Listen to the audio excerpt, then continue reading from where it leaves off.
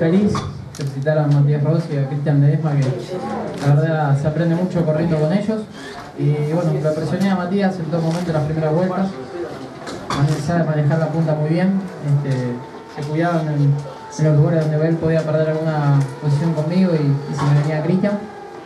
Y en el segundo relanzamiento hubo mejor y la verdad que me jugué todo, sabía que él tenía que empezar también en los puntos. Y bueno, la verdad que me salió bien.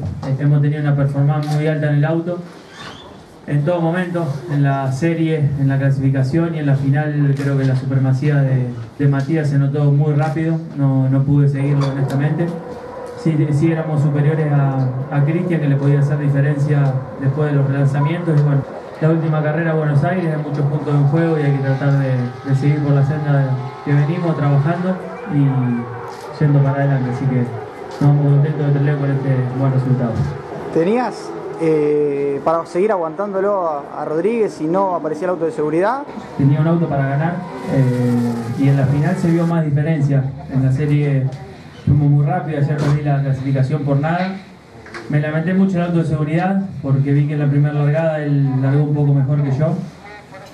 Movimos parecido, pero como que la Dodge acelera un poquito mejor que el Chevrolet, y sobre todo con estas relaciones que usamos en circuitos tan rápido, y llegó ahí a inquietarme. Aguanté con lo justo, los dos estirando la frenada, y en la otra me pasa. Son esas maniobras que yo, para mantener la punta, tengo que ir a chocarlo.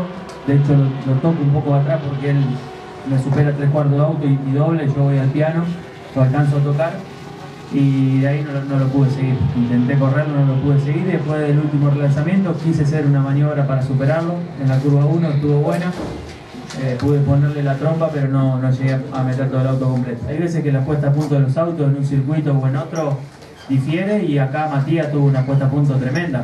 Veníamos bien en la primera parte, por la vuelta 10 por allá me empecé a caer, no le empecé a poder seguir el ritmo, empecé a venir complicado, vi que se venía Angelini, inclusive rápido cuando yo venía siguiendo el ritmo de ellos dos, y bueno, después cuando cambié la punta se me hacía un poco más fácil mantener los cimates de Angelini por derecho, porque agarraba mejor la solución, el auto mío atrás del auto del Matías Chevrolet y no así del Matías Rossi, y eso nos complicaba un poco. Y bueno, después traté de mantener el tercer lugar, que nos servía mucho de los puntos.